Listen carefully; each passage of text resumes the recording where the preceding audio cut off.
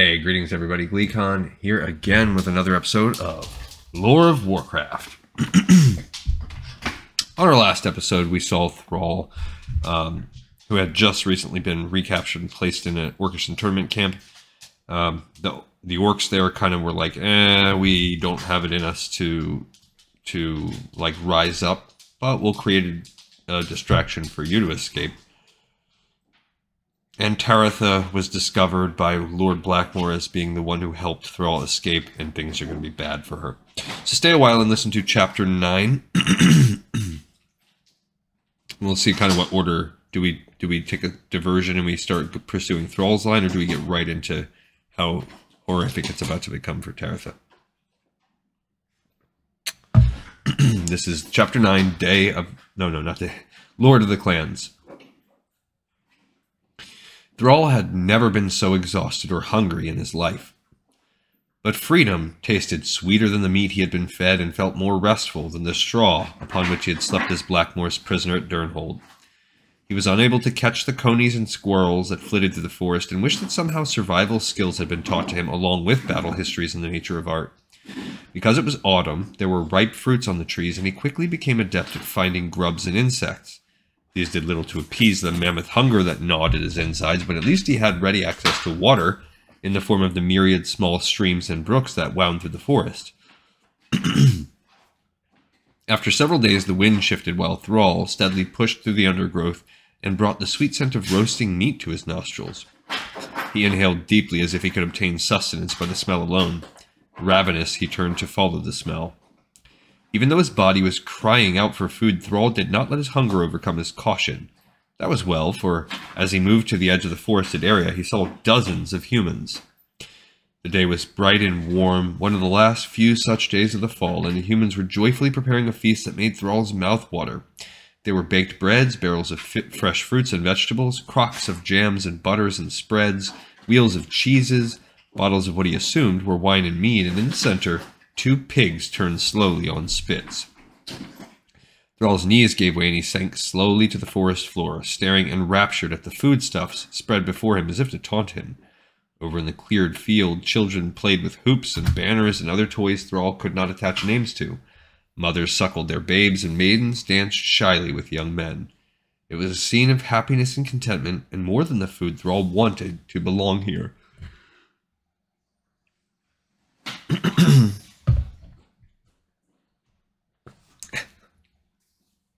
But he did not. He was an orc, a monster, a greenskin, a black blood, and any of 100 other epithets. So he sat and watched while the villagers celebrated, feasted, and danced until the night encroached upon them. The moons rose, one bright and white, one cool and blue-green, as the last of the furniture, plates, and food items were gathered up. Thrall watched the villagers wander down the winding path through the field and saw small candles appear in tiny windows. Still he waited and watched the moons move slowly across the sky. Many hours after the last candle was extinguished in the windows, Thrall rose, moved with skillful silence toward the village. His sense of smell had always been acute, and it was sharpened now that he was giving it leave to enjoy the smells of food. He followed the scents, reaching into windows and snatching whole loaves of bread, which he gobbled down at once, uncovering a basket of apples set out by the door and crunching the small sweet fruits greedily. Juice ran down his bare chest, sweet and sticky. He absently wiped at it with one large green hand. Slowly, the hunger was beginning to be sated. At each house, Thrall took something, but never too much from any one home. At one window, Thrall peered in to see figures sleeping by the dying hearth fire. He quickly withdrew, waited a moment, and then slowly looked in again. These were children, sleeping on straw mattresses. There were 3 of them, plus one in a cradle. 2 were boys, the third was a little girl with yellow hair. As Thrall watched, she rolled over in her sleep. A sharp pang stabbed Thrall. As if no time at all had passed, he was transported in his mind back to that day when he had first seen Taratha, when she had smiled broadly and waved at him. This girl looked so much like her, with her round cheeks, her golden hair. A harsh noise startled him, and Thrall whirled just in time to see something four-legged and dark charge at him. Teeth snapped near his ear. Reacting instinctively, Thrall clutched the animal and closed his hands around the beast's throat. Was this a wolf, one of the creatures his people sometimes befriended? It had erect pointed ears, a long muzzle, and sharp white teeth. It resembled the woodcuts of wolves he had seen in the books, but was very different in coloring and head shape. Now the house was awake and he heard human voices crying in alarm. He squeezed and the creature went limp. Dropping the body, Thrall looked inside to see the little girl staring at him with eyes wide in horror. As he watched, she screamed and pointed. "Monster! Monster!" The hateful words coming from her innocent lips wounded Thrall to the quick. He turned to flee, only to see that a ring of frightened villagers surrounded him. Some of them carried pitchforks and scythes, the only weapons this farming community possessed. "I mean you no harm," Thrall began. "It talks! It's a demon!" screamed someone, and the little band charged. Thrall reacted instinctively and his training kicked in. When one of the men shoved a pitchfork at him, Thrall deftly seized the makeshift weapon and used it to knock the other forks and scythes out of the clumsy villager's hands. At one point he screamed his battle cry, the bloodlust high within him, and swung the pitchfork at his attackers. He stopped just short of impaling the fallen man, who stared up at him wildly. These men were not his enemies, even though it was clear they feared and hated him. They were simple farmers, living off the crops they grew and the animals they raised. They had children. They were afraid of him, that was all. No, the enemy was not here. The enemy was sleeping soundly on a featherbed in Durnhold. With a cry of self-loathing, Thrall hurled the pitchfork several yards away and took advantage of the break in the circle to flee for the safety of the forest. The men did not pursue. Thrall had not expected them to. They only wished to be left in peace. As he ran through the forest, utilizing the energy engendered by the confrontation to his advantage, Thrall tried and failed to erase the image of a little blonde girl screaming in terror and calling him monster. Little vignette there. It's tail chewing time, guys. Thrall ran through the next day and into the night when he finally collapsed in exhaustion. He slept the sleep of the dead with no dreams to plague him. Something roused him before the dawn and he blinked sleepily. There came a second sharp prod to the belly, and now he was fully awake and staring up at 8 angry orc faces.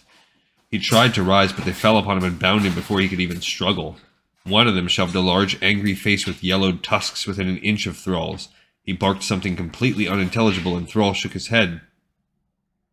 The orc frowned even more terribly, grabbed one of Thrall's ears, and uttered more gibberish. Guessing at what the other might be saying, Thrall said in the human tongue, "No, I'm not deaf." An angry hiss came from all of them. "You man," said the big orc, who seemed to be their leader. "You not speak Orcish?" "A little," Thrall said in that language. "My name is Thrall." The orc gaped, then opened his mouth and guffawed. His cronies joined him. "Human who looks like an orc," he said, extending a black-nailed finger in Thrall's direction. In Orcish, he said, "Kill him." "No!" Thrall cried in Orcish. One thing about this fairly dire encounter gave him hope. These orcs were fighters. They did not slouch about in exhausted despair, too dispirited to even climb an easily scalable stone wall. "One fine Grommash hellscream." The big orc froze. In broken human, he said, "Why fine? You said to kill, huh? From human, huh?" Thrall shook his head. "No. Camp's bad. Orcs." He couldn't find the words in his alien tongue, so he sighed deeply and hung his head, trying to look like the pitiable creatures he had met in the internment camp. "Me want orcs." He lifted his roped hands and bellowed. "Raw! Grommash help. No more camps. No more orcs." Again he mimed, looking despondent and hopeless. He risked a look up, wondering if his broken Orcish had managed to convey what he wanted. Well, at least they weren't trying to kill him anymore. Another orc, slightly smaller but equally as dangerous looking as the first, spoke in a gruff voice. The leader responded heatedly. They argued back and forth, and then finally the big one seemed to give in. "Drag say maybe. Maybe you should hellscream, if you worthy. Come." They hauled him to his feet and marched him forward. The prod of the spear in his back encouraged Thrall to pick up the pace. Even though he was bound and at the center of a ring of hostile orcs, Thrall felt a surge of joy. He was going to see Grommash hellscream, the one orc that remained uncowed. Perhaps together they could free the imprisoned orcs, rouse them into action, and remind them of their birthrights. While it was difficult for Thrall to summon many words of orc speech, he was able to understand much more than he could articulate. He remained quiet and listened. The orcs escorting him to see hellscream were surprised by his vigor. Thrall had noticed that most of them had brown or black eyes, not the peculiar burning red of most of the orcs in the internment camps. Kelgar had indicated that there might be some kind of connection between the glowing, fiery orbs and the peculiar lethargy that had all but overcome the orcs.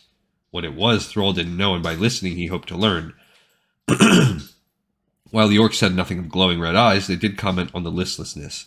Many of the words that Thrall did not understand were nonetheless comprehensible because of the tone of contempt in which they were uttered.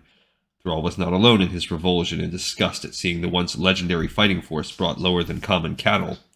At least a bull would charge you if you irritated it. Of their great warlord they spoke words of praise and awe. They also spoke of Thrall, wondering if he was some sort of new spy sent to discover Gromash's lair and lead the humans to a cowardly ambush. Thrall desperately wished there were some way to convince them of his sincerity. He would do anything they wanted of him to prove himself. At one point, the group came to a halt. The leader, whom Thrall had learned was named Rakshak, untied a sash from around his broad chest. He held it in both hands and went to Thrall. "You be," he said something in Orcish that Thrall didn't understand, but he knew what Rakshak wanted. He lowered his head obediently, for he towered over all the other orcs, and permitted himself to be blindfolded. The sash smelled of new sweat and old blood. Certainly they might kill him now, or abandon him to die, bound and blindfolded. Thrall accepted that possibility and thought it preferable to another day, spent risking his life in the gladiator pit for the glory of the cruel bastard who had beaten him and tried to break Tari's spirit. Now he strode with less certain steps, though at one point 2 orcs silently went to either side of him and grasped his arms. He trusted them. He had no choice. With no way to gauge the passing of time, the journey seemed to take forever. At one point, the soft, springy forest loam gave way to chill stone, and the air around Thrall turned colder. By the way the other orcs' voices were altered, Thrall realized they were descending into the earth.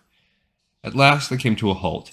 Thrall bowed his head, and the sash was removed. Even the dim light provided by torches made him blink, as his eyes adjusted from the utter darkness of the blindfold. He was in an enormous underground cavern. Sharp stones thrust from both stone ceiling and floor. Thrall could hear the drip of moisture in the distance. There were several smaller caves leading out from this one large cavern, many with animal skins draped over the entrances. Armor that had seen better days and weapons that looked well used and well cared for were scattered here and there. A small fire burned in the center, its smoke wafting up to the stone roof. This, then, must be where the legendary Gromash Hellscream and the remnants of the once fierce Warsong clan had retreated. But where was the famous chieftain? Thrall looked around. While several more orcs had emerged from various caves, none had the bearing or garb of a true chieftain. He turned to Rakshak. "You said you would take me to Hellscream," he demanded. "I do not see him here." "You do not see him, but he is present."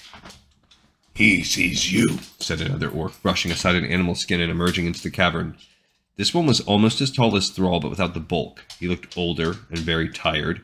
The bones of various animals, and quite possibly humans, were strung on a necklace about his thin throat. He carried himself in a manner that demanded respect, and Thrall was willing to give it. Whoever this orc was, he was a personage of importance in the clan, and it was clear he spoke the human tongue almost as fluently as Thrall. Thrall inclined his head. "This may be, but I wish to speak with him, not merely bask in his unseen presence." The orc smiled. "You have spirit, fire," he said. "That is well. I am Iskar, advisor to the great chieftain Hellscream. My name is... You are not unknown to us, Thrall of Durnhold." At Thrall's look of surprise, Iskar continued. "Many have heard of Lieutenant General Blackmore's pet orc."